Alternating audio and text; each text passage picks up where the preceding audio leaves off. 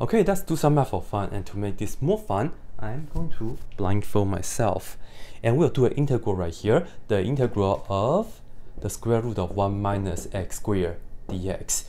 We'll do a trig sub, let x equal to sine theta, and then we'll just differentiate both sides, so dx is equal to cosine theta d theta.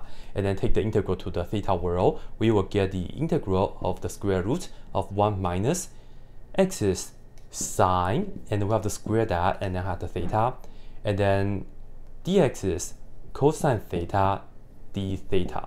And now if you look at this, 1 minus sine squared theta is cosine squared, and then in the square root, so square root and square cancel, so we have cosine theta here but times another one, so inside here we have just cosine squared theta. And to integrate this, we will just use the trig identity, which is 1/2 times 1 plus cosine of 2 theta, and now of course we still have the d theta here. And now when we integrate this, we still have the 1/2 at the front.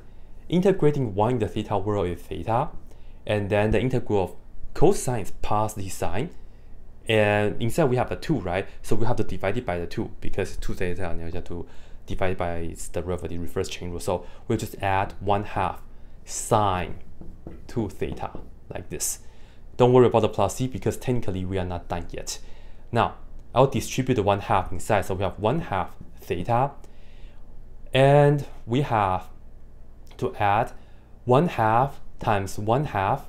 I know that's 1/4, but the reason is because sine square, sine of 2 theta is 2 sine theta cosine theta, so the 1/2 and the 2 cancel, and we will get 1/2 theta plus 1/2 sine theta cosine theta.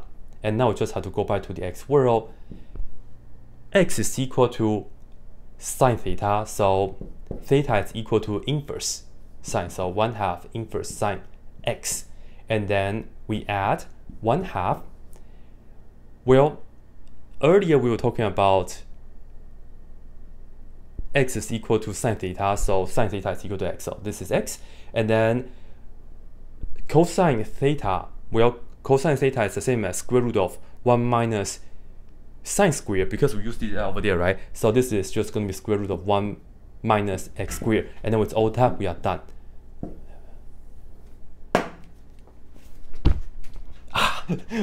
Not long enough, but that was pretty good. This part was pretty good. Yes. What do you guys think?